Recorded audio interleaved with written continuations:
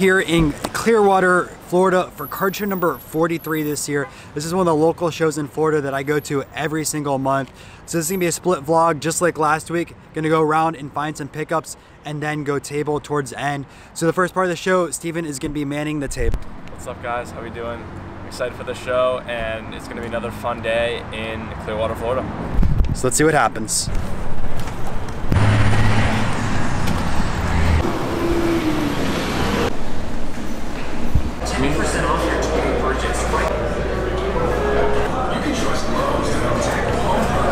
Good friend over here, Mark. We're splitting a table today. What's up? Let's get busy. Yeah, let's see how do we do.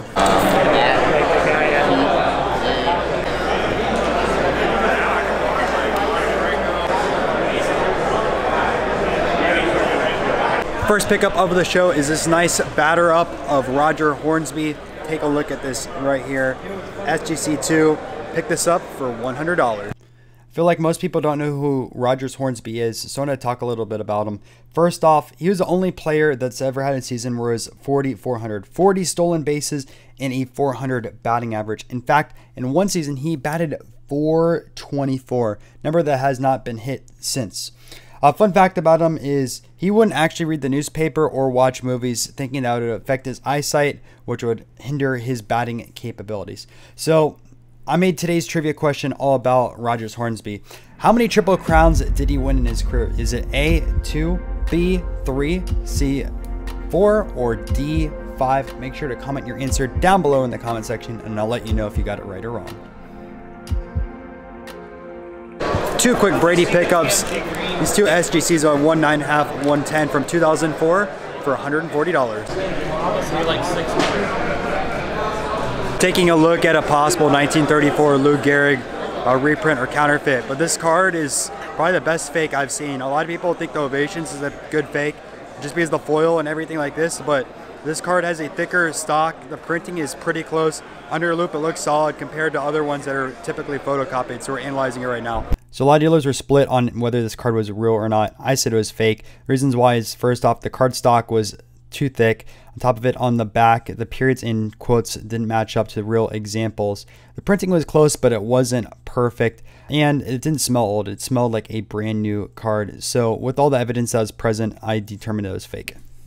Here with Wax Museum podcast, and recently, if you've been on Instagram or Twitter, you'd see the Kawhi Leonard autograph that's been traced. Well, he was the original guy that found the autograph, so I want to tell his story on how he found this card because it's really helping the hobby getting any forgeries or alterations out of it. Yeah, so this was a card that I've been tracking the Kawhis for a while, and anytime you see one pop up in a slab that you haven't seen before, it should raise some flags. So this one in particular had an authentic label, but then the autograph was graded a 10. So I have pictures saved of the copy previously. The autos were very streaky in the past. This one was very bold, pretty easy to match up, and I did that, and some other people ended up kind of verifying that as well. Picked up 4 cards for $40. Check these out.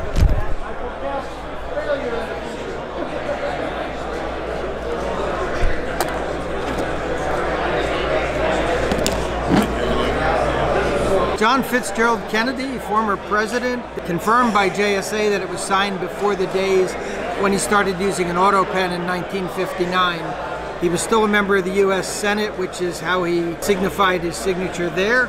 Last week we were talking about the fake one. At one of the dealer tables, 2000 Kobe Ovation auto. Everybody knows the Kobe Bryant auto. Unfortunately, there are a ton of counterfeits of that. They made was terrible. Yeah, the fake ones. That's completely, yeah, they use a cheap card stock on the fake ones. And then also, it's hard to tell on the fakes, but from the side you can tell the thickness of it's wrong. The real ones is obviously real. Also on the backs, if you look at the upper deck stamp, you can see sometimes it's way wrong. Is it like a tad bit thicker, that one? Like no, the fakes are. Oh, yeah. Just got another bulk lot purchases with 8 different cards. Some basketball, some baseball, so check them out.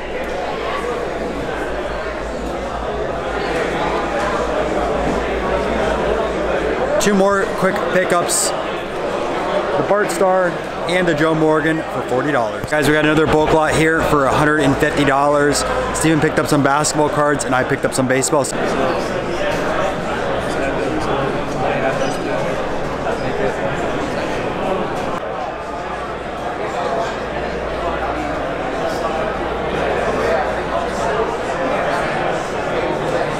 Out looking for deals now. I finished my first round and now tabling. Only had $17 worth of sales the last 2 hours, which kind of sucks, but we'll see how it ends up going. As I go on, I'm showing you what I picked up today. These are the like 1975-76 Marvel stickers. They're not that easy to come by. You can obviously get them on eBay and stuff like that, anywhere from $4 to $10 a card based on the character. But I was able to get this lot of 17 here for 50 bucks. I don't have any of these, and I'm trying to make this set. So super cool pickup, super cool, cool buy today, and a little something for my birthday. So that's about it, really. Just sold one of the ultra modern basketball cards. That's what's really been moving at this show. No really vintage or baseball cards, so I just sold this to a subscriber, Edward, my Bowman LeBron 9. What's up, guys? Awesome card. I appreciate doing business with you. Cool guy, man. Follow the channel. Love it. So the last pickup here at the table was this 81 Donruss Jack Nicklaus, and it's gonna go straight into my golf PC. So remember Mark that we were tabling with? Oh, we ended up buying him out for all his slabs and the case itself. So we... Let's go. Let's go. It's an empty case. The buying machine, Ryan. So I'll show you guys what we bought. Oh yeah, and it will stay open too. Make sure you don't take this off because it's and that, guys, is how you end a show. Just bought out a collection. We hit also 4,000 subscribers, so super happy with that one.